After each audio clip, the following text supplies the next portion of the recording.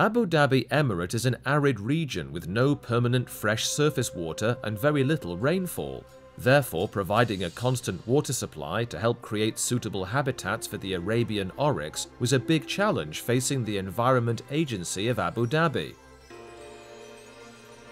Vast deserts are a difficult environment in which to secure a stable water supply. The temperature regularly exceeds 100 degrees Fahrenheit and sandstorms can be frequent. There is groundwater deep beneath the desert, but it has a very high salt content, which makes it unsuitable for drinking. Therefore, desalination plants will be required miles from the nearest supply of electricity.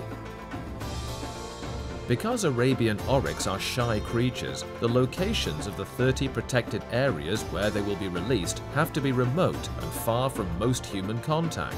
This makes it even more difficult to create the type of vegetation they require for both food and shade. Electricity will be required to pump up the groundwater and also to run the desalination plant.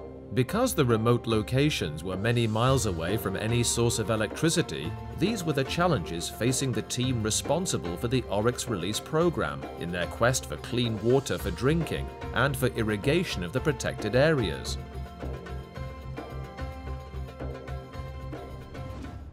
My name is Dr. Muhammad Dawood. I am the advisor of water resources at the Environment Agency of Abu Dhabi. As advisor for water resources, my role is to manage and supervise all the related water resources projects, starting from groundwater and other related like the reuse of treated wastewater and desalination projects. The challenges facing the project was many challenges. The first one is the geographical distribution.